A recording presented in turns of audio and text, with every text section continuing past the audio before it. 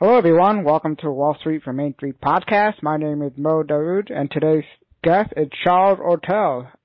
Charles is a returning guest. Charles is a money manager, investor, and writer. He is known for covering the GM bankruptcy, the recent investigation he did on the Clinton Foundation, and he also predicted the 2008 financial crisis when no one was listening. Charles, thank you for coming back. It's my pleasure, Mo. How are you doing? Good. So I wanted to talk about recent current events that happened in the economy and the stock market. First, I want to talk about what's going on in the U.S. stock market. We're seeing a lot of volatility in the stock market in the past few weeks. I just want to get your thoughts on this. Is this a sign of things to come? Because this happened right after the volatility that happened in the Chinese stock market starting in July. Yeah, I think what we're seeing, Mo, is that people are finally beginning to understand that right around January 2009, the U.S. market, indeed the global markets, entered purgatory. We were neither in hell nor in heaven as central banks made a coordinated decision not only to suppress interest rates, reference interest rates for risk-free paper around the world, but even to start, influencing markets either by buying futures or by in some cases buying individual names, baskets of names. And then in addition, governments around the world continue their practice of recklessly spending far more than they take in the way of tax revenue, and not even doing it for sensible purposes, doing it for purposes that in the main have pushed up the cost of government, pushed up the cost of production in the developed world. So people, are sort of sick and tired of hope and change and slogans, and then looking at the numbers that come in for the actively traded names and seeing in revenue, year-on-year revenue that is falling when you adjust for, one-off things and acquisitions and stuff like that, and seeing profit margins shrinking when you take out the funny business reorganization charges and benefits, and then seeing free cash flow margins. That is, for the average Joe, people understand that you make $100,000. What matters is how much you keep it at after taxes and expenses. So that how much you keep is the so-called free cash flow, and free cash flow is shrinking. So the only thing that's keeping these stock prices up is the expectation that central banks can keep interest rates low. And when interest rates are low, what that does is that forces people chasing yield into the stock market, and it creates an arbitrary, unrealistic floor for the valuation of securities. Yeah, and there's no question that the Federal Reserve and central banks all around the world are propping up the stock market in their own prospective countries like China. They're trying to do it really hard right now.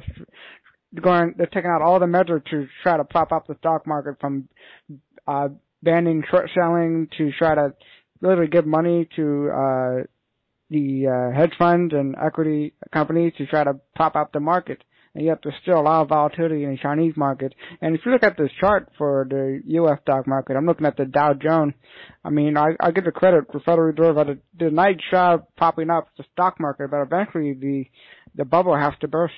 Of course. I mean, if we think about it, I think the statistic is that in China, fewer than 10% of all the people in China have any money in the market.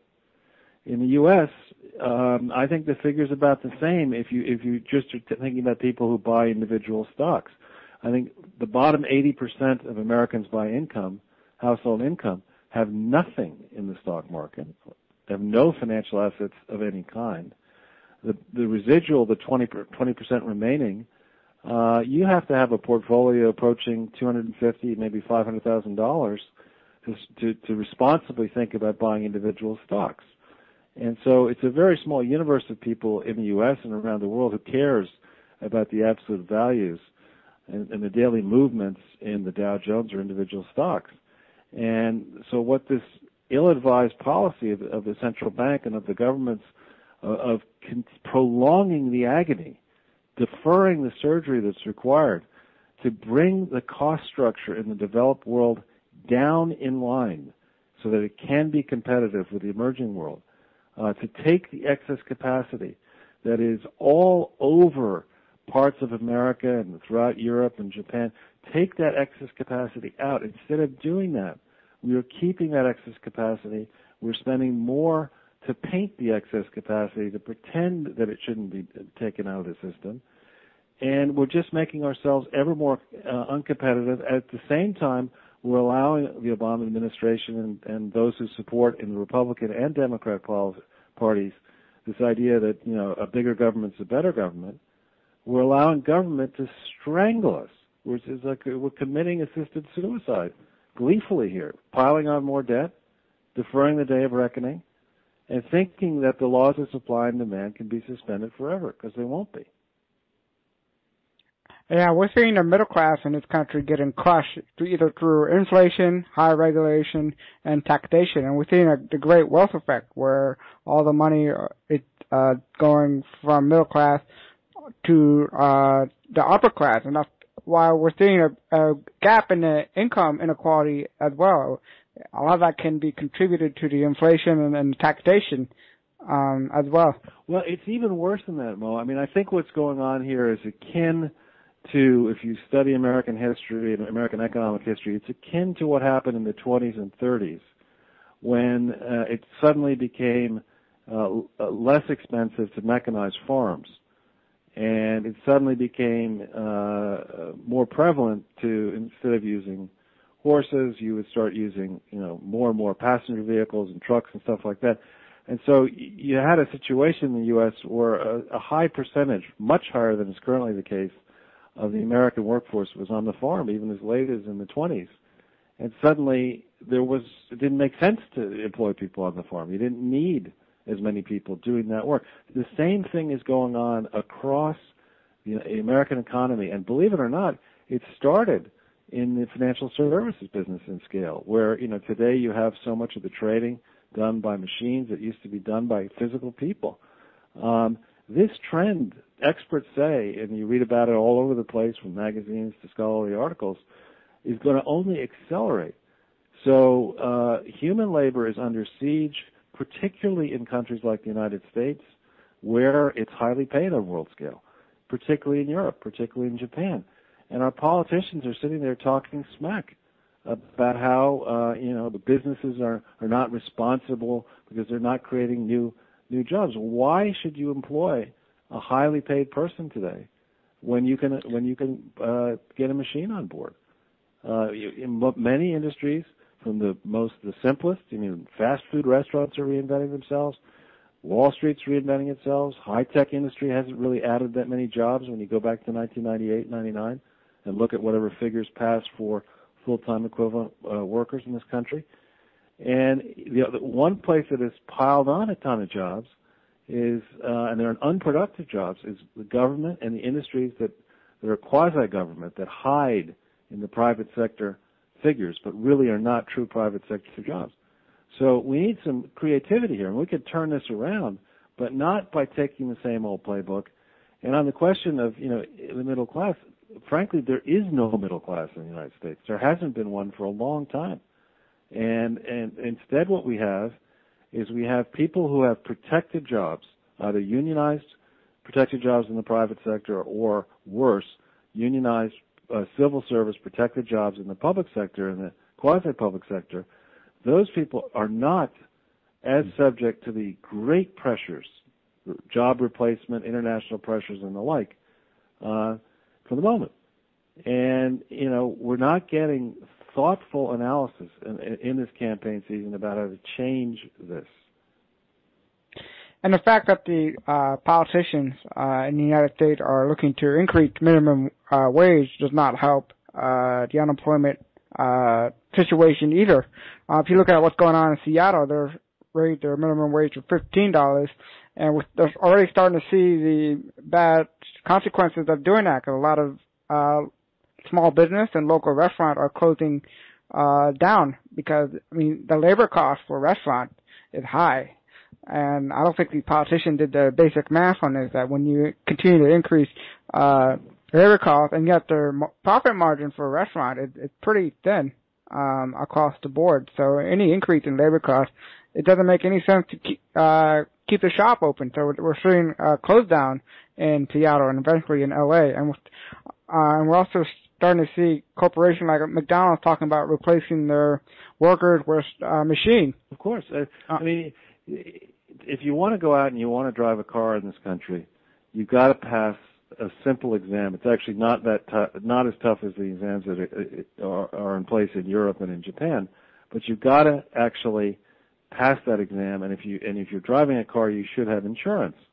And if you own a car, you have to have insurance. Politicians should be forced. Anybody who's in a position to exercise influence over the economy should be forced to pass an arithmetic test, and I bet you 50% of them couldn't pass that. Simple 8th grade arithmetic, not complex stuff. And then next, they need to understand how businesses actually operate, how they operate in the United States versus the global competition. Who is the global competition? Why are they winning against American business? They need to understand all this stuff. The notion that you are going to do anything good by raising minimum wage is brain damage. Minimum wage is not is not a wage that was set up so that people can live on it and support a family. Minimum wage was set up years ago, decades ago, to be less than the prevailing wage rate, to encourage people who are students starting out in life to get their fingers wet in the economy actually working. It was meant to be lower than a prevailing wage. As you raise that wage, what you're doing is you're making it ever more difficult for people to get a start in the economy. It's craziness. And yeah, I remember when in the early '90s when I go to McDonald's, Burger King, it's mostly young students there, college students working there. Right, and then you couple that with this issue of not having a border. I love the canard that the politicians like to throw around saying, the people doing the low-wage jobs are doing it because Americans won't do it. That is just utter rubbish in the main. And the people, what's going on is that businesses are taking advantage of illegal immigrants who have no other alternative. They're paying them in cash off the books more than they would make if they paid them on the books, and hiding that in the way they run their businesses. And that you go around, the heartland of America, anywhere there's a farm, anywhere there's construction activity, you will see these people, and nobody is checking to see how much they actually get paid, whether Social Security is taken out of their pay, et cetera, et cetera, et cetera. So, the solutions that these people are coming up with, I suppose it's not surprising if you think about Congress. It has a very low approval rating, both parties. They hardly do any work. They're on vacation again now. They never read anything before they pass the bills, and they're never held accountable. Once you're elected as a congressman, a person is very tough to lose your seat. This is all got to change. Yeah, Congress is one big party, and if it's not in it, then you won't get any of the benefit. Right. So I want to shift gears here and talk about the oil prices and in relation to the petrodollar system. Now, with the crude prices under $50, do you believe the petrodollar system is under imminent threat as Saudi Arabia continues to draw down their U.S. Treasury bond reserve to make up for the deficit? Absolutely. This is what I've been arguing for some time. I think the last time I was on with your colleague Jason. We face now a series of structural stress fractures.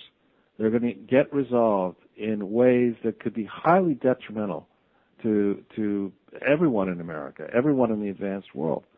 You look there and you say, if you're sitting there and you're trying to protect the wealth that you have, and you're American, you care about the dollar, are you seriously going to hold on to 2.25%, let's say, yielding 10-year debt, and be happy about paying tax, federal tax on the interest, and then suffering whatever damage you suffer should there be inflation or diminution in the purchasing power of your principal when you get it back 10 years from now? It's silliness that that we would be in this place, and around the world, people understand that. China is being very clever. I think they're in serious trouble, serious internal troubles. I think they have demographic problems. They have a massive debt problem. They have internal disclosure problems. But by telegraphing weakness, what happened was that put a bid under treasuries, and that gave them cover to sell out a big percentage of their holdings. And they're going to continue to do that. I think they're doing that in Germany. I think governments around the world are starting, wherever they can in size, to get out of treasuries, to get out of European debt, and soon to get out of Japanese debt. And, as bad as our problems are, Japan's are even worse. So you have that. Then you have across the Middle East these insane policies. I mean, we can not just beat up on Obama and Clinton and Kerry, but go all the way back to George W. Bush, and even before that, perhaps to Carter, and say, we had a system in place. At one point, the Shah was our ally. We also simultaneously, so we had basically the largest Shiite country. And at that time, Iran was really more of a secular state. But we had the largest country in the region with a massive Shiite population bedded down, and we had excellent relations with Saudi Arabia. And then Jimmy Carter decided to do what he did and proceed afterwards to lecture the world about all the other missteps that in his eyes have been happened ever since 1979, when he really threw a monkey wrench into the Middle East. Then by the time we get to George W., I don't think he had any choice in going into Iraq, but I think they made big mistakes not sending in enough force, overwhelming force, in Afghanistan and in Iraq to win the job quickly and leave the enemy defeated and demoralized and in a place to understand that it's not about bombs, it's not about killing people, it's about a way of life. It does not make sense to return to pre-medieval times and treat women and people who exercise their own judgment and decide to worship or not to worship in a certain way. It just doesn't make sense to throw out all the learning over centuries, all the advancement in thinking that has occurred around the world, and retreat into such a repressive, negative, cruel, really anti-humane level of existence. We could have won that battle between 1993 and really 2000, let's say 5. We could have won that battle. Instead, we didn't. And then, starting in 2008-9, President Obama and Clinton and Kerry have gone hog wild crazy. And now you see in Saudi Arabia, I wrote about this a couple of years ago, and I've been writing about it since. Saudi Arabia is incredibly vulnerable. We could wake up tomorrow morning and learn that Iran had been successful stirring up the Shiite population, which is a significant percentage in the eastern region of Saudi Arabia where all the oil is, toppling the Saudi regime. It's a very unstable situation. Bahrain is unstable. The Iran basically already more or less controls Iraq and, of course, Iran. So, they can make quite a clean sweep through the Middle East rapidly, do so perhaps in league with Russia, and we would wake up in a situation where the European banking system would be in terrible shape. Our own economy is flatlining, redlining, and the rest of the world looks at the United States and knows that we have a protracted period here through January 2017 where no one really is going to be in charge in America. It's very dangerous. Yeah, and in Saudi Arabia, they're trying to wipe out the Shia population, and while in Iran, they're trying to wipe out the Sunni population. So it's just Muslims trying to kill each other, unfortunately. But I don't think I want to see the U.S. government step foot in the Middle East and start another war, because every time they step foot in the Middle East, they tend to make things worse. If you look at what's going on in Syria and Iraq, it's worse than what it was before they took over back in early 2000. So, but going back to talking about the crude prices, a lot of these oil countries like Saudi Arabia and Iran need oil prices to be at least triple digit so they can fund their social program. And what we're seeing now, even Russia need high oil prices to fund their social program. So what we're going to be interesting to see what happens down the road and how long the oil prices can stay under 50, because a lot of oil companies cannot profit under $50. Right. Well, I would say I'd put maybe a little finer point on it. I would say that the potentate, the kingdoms throughout the Middle East, Saudi Arabia in particular, have very serious problems because the rich are the truly rich, connected to the oil money, connected to the royal families, are such a small percentage of the total. They live so lavishly, and the population in Saudi Arabia has been growing quite rapidly. So you're absolutely right that in Saudi Arabia and some of these other places, with oil where it is, they are running through their resources very quickly. In the case of Russia, now they have different issues, but in the case of Russia, their external debt is not really that high, and their population actually is a lot lower than it used to be. So, and they have this massive territory. So they can't continue to do what they've been doing forever, but I would say they are less in trouble than a Saudi Arabia which cannot defend itself without foreign intervention, than Kuwait that can't do it, or Bahrain that can't do it, Qatar, etc. So, the world is certainly on its head from August of 2008 when oil prices were strong, up in the 125, 140 area. It's certainly on its head. I look at the oil price trend, commodity price trend. Commodity prices are red across the board pretty much, except excluding precious metals, which are down, but still, basic commodities are down. Shipping trends are down. So electricity usage is down. The one thing that's high, debt around the world. Debt is stratospherically high. And then the thing that's different in 2015 from 2008 is that it's much easier, if you're a business owner, to replace an expensive worker with a machine. Much easier. Yeah, what we're seeing, Foxconn, which manufacturer for Apple, they're trying to replace their workers with machines. The wages in China had increased in double digit in the past few years. I understand completely, and you're going to see it here too.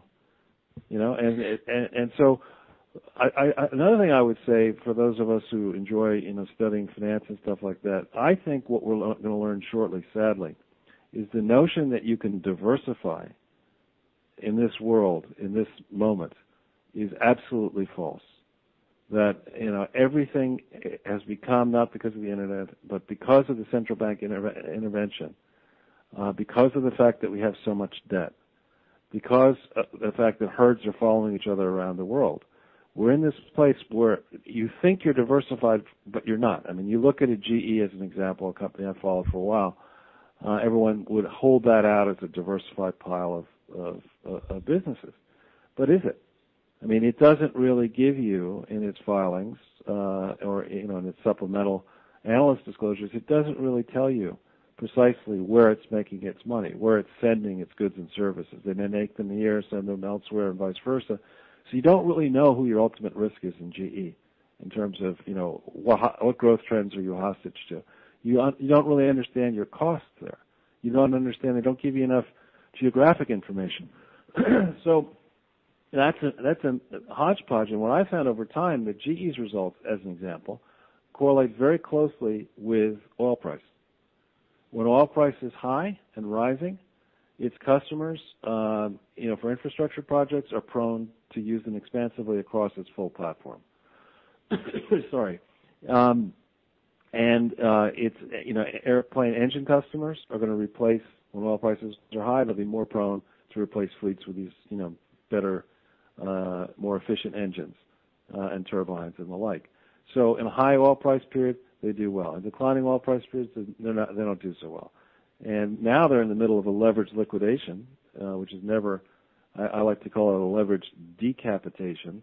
Never really works that well to do something like that when you've got a lot of debt to begin with and you've got a thin capital structure. So, companies that you think are diversified are not. When you put together a, quote, portfolio, is that 16, is that 25, is that 40 positions? Who really knows enough to know when Germany sneezes, is America catching a cold? We just don't.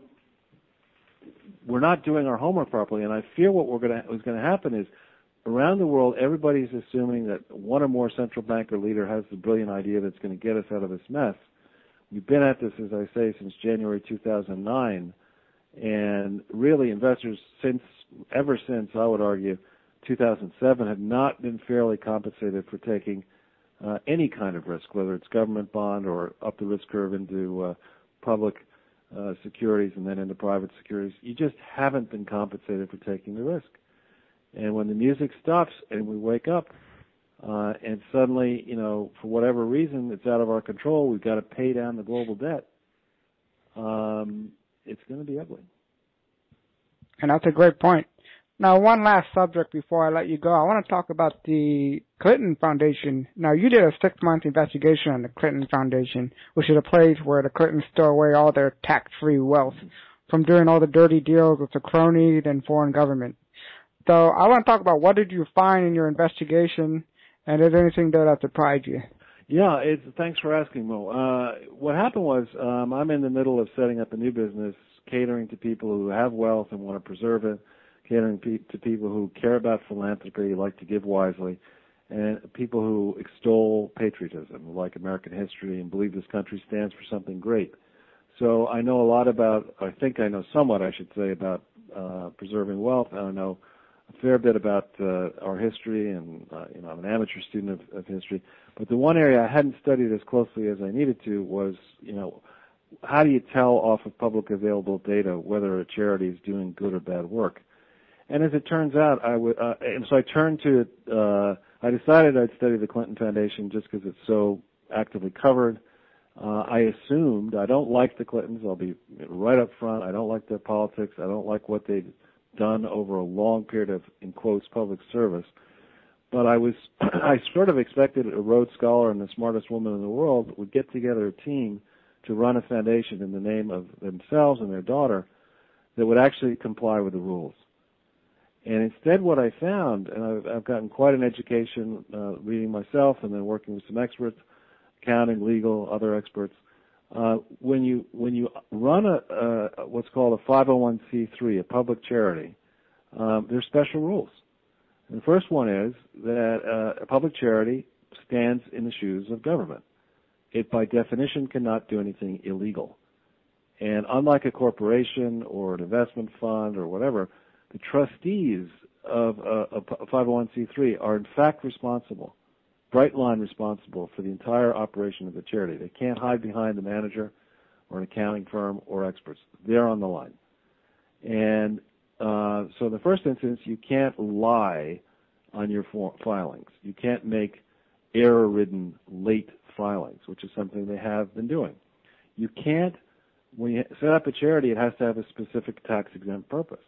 You can't say you're going to be an archival records repository based in Little Rock, focused on President Clinton's history, and then, without telling the IRS, run around the world claiming that you're fighting HIV/AIDS without getting pre-clearance from the IRS, something they did not do.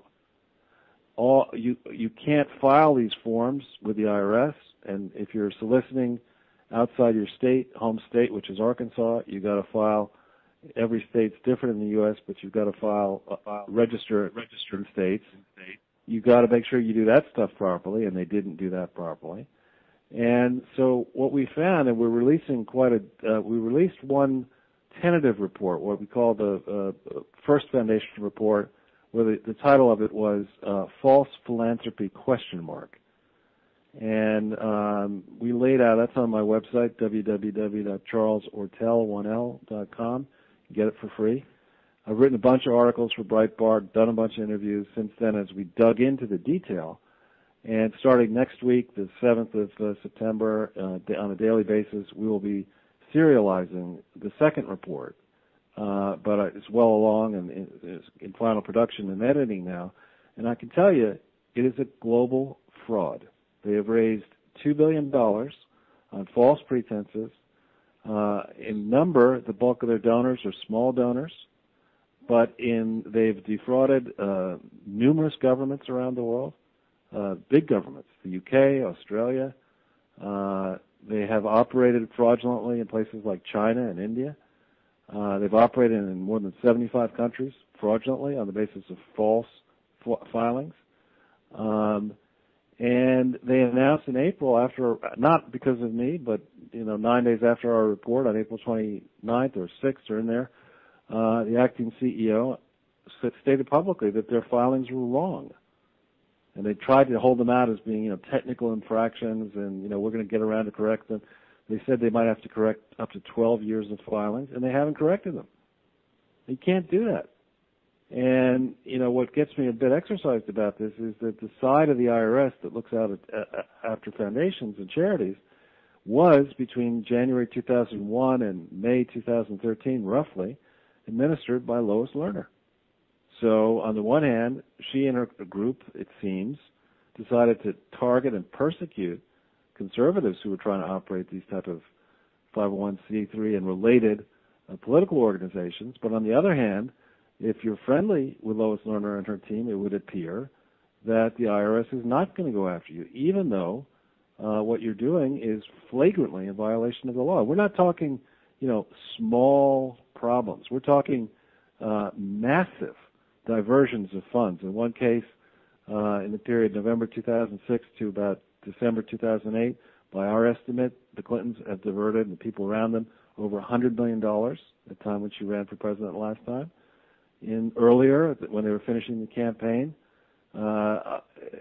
finishing the campus in Little Rock in 2004, again, by our calculations, looking at their filings, which are error-ridden and wrong, nonetheless, you come away with the conclusion that more than $60 million was diverted in 2004. And there are, when you look at it, instead of being a case study in how to run something properly, it's a case study in how you shouldn't run a foundation. And so we'll be calling next week. We're going to mount a national and an international call for justice here. We want to see donors being protected. Donors are not sophisticated enough. They hear Bill Clinton and Hillary Clinton's golden words about, all the good it's doing. But when you look at the facts that are in the public domain, this is a fraud. Yeah, and if regular Main Street people done what they done, they'd be in jail. That tells you what kind of system we have in the country in regard to law and order. Well, yeah, I'll give you a simple case in point. Actually, the Federal Trade Commission, in company with a bunch of attorney generals, state attorney generals, just launched a lawsuit against a smaller foundation that had raised about $187 million, I think, from memory, to in theory pursue cancer relief around the world. Sort of the same story. They said they were, with the money, going ahead and buying medicines and shipping them off to Africa and other places. And instead, in that case, it is alleged that what happened was that these monies were just used by the family that operated these four related charities. And, when you look at serious charities, as I have done, they're scrupulous. And what's really interesting is, and I think in the coming days and weeks, this is what will actually put an end to Hillary Clinton's candidacy. The philanthropic world is left-leaning. And a lot of the people in it understand these rules. They're serious rules. This isn't like nuanced questions. This is, you cannot engage in illegal activity full stop as a foundation. You can't. And even if you did great work, but you engaged in illegal activity, the rules are you get shut down. And if you get shut down and your license is revoked retroactively, there's a massive tax bill because the foundation had collected more in revenue than it spent on expenses. That gets taxed at corporate rates. Donations that were made to the foundation over time get the tax benefit that private donors took. That gets taxed with penalties and interest. Then the trustees get sued. So if you want to remedy the inequality that Hillary Clinton claims exists in this country, one very simple way to do that is to shut this foundation down and go after the trustees and administer the kind of justice that it deserves, which is rough, comprehensive, example-setting justice. Yeah, and there's a lot of reports out there that they did arm deals with foreign government as well, which they're not allowed to do that as well. So,